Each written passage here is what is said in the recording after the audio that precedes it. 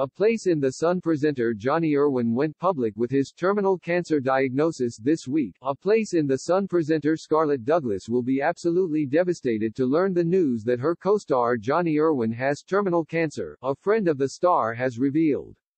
The 35-year-old is said to have had an idea that he was ill before she entered the IMA Celebrity, Get Me Out of Here, Jungle, but will not know the latest. A well-known show rule is that celebrities have no contact with the outside world and are away from their phones for up to 3 weeks.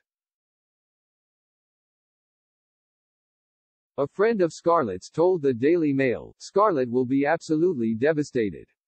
She knew Jonnie had not been well but had no indication he's only got months to live.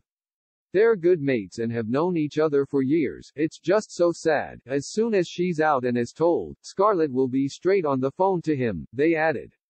Scarlette joined the Channel 4 property show back in 2015 while Jonnie is one of the program's longest-serving presenters, beginning the role in 2004.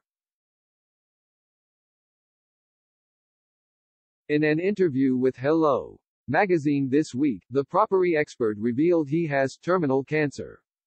Jonnie experienced his first warning sign when his vision went blurry while driving in 2020. At the time, he was filming for the show in Italy.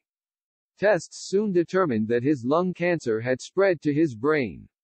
Within a week of flying back from filming, I was being given 6 months to live, he revealed.